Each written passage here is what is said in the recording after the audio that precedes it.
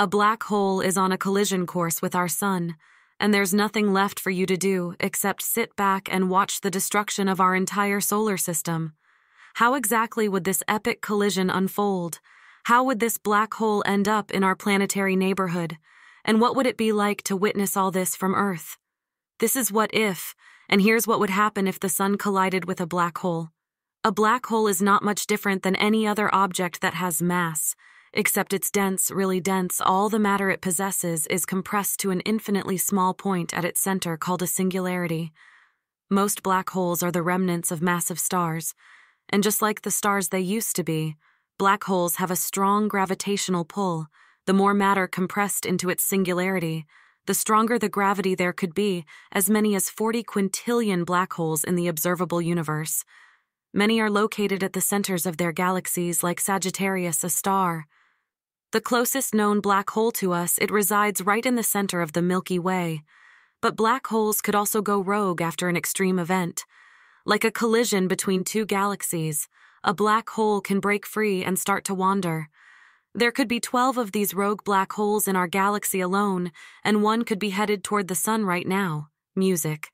If a wandering black hole were headed toward our solar system, it would first reach the Oort cloud. That's the sphere of icy objects surrounding the solar system, 2 light-years away from us.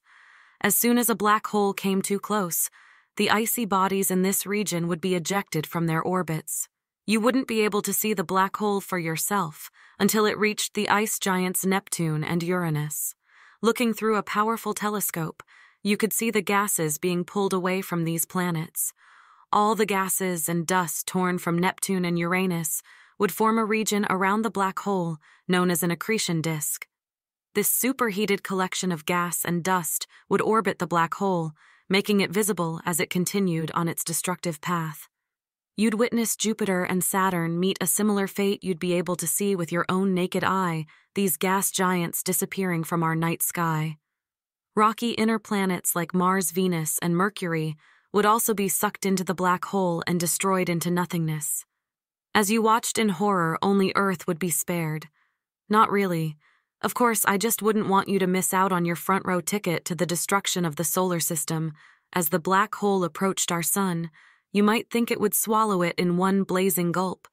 No, instead, the strong gravitational pull would begin to pull matter from the sun, just like a strand being pulled from a ball of yarn.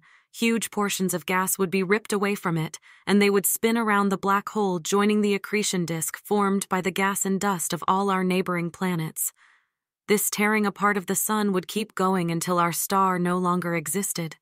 What's left behind would be nothing more than a gas cloud. Only the very end of the tail of this cloud might be able to escape the fate of being pulled into the black hole as the sun's matter was being absorbed. Lethal amounts of ultraviolet and X-ray radiation would be released in fiery explosions. This radiation would be hurled right in your direction back on Earth. You wouldn't know the ultimate fate of the sun for 8 minutes. That's how long the light would take to reach us. But instead of the light source of our solar system disappearing entirely right away, the black hole itself could become extremely bright, possibly trillions of times brighter than the sun, and with the sun swallowed up, the stability of what's left in our solar system would be completely destroyed. An entirely new gravitational balance would need to be established, and in addition to all the lethal radiation raining down on Earth, extreme tidal forces would push and pull at the planet. This would cause massive earthquakes, volcanic eruptions, and tsunamis. Eventually, Earth would crack into pieces, or maybe in the best-case scenario, unceremoniously ejected from the solar system.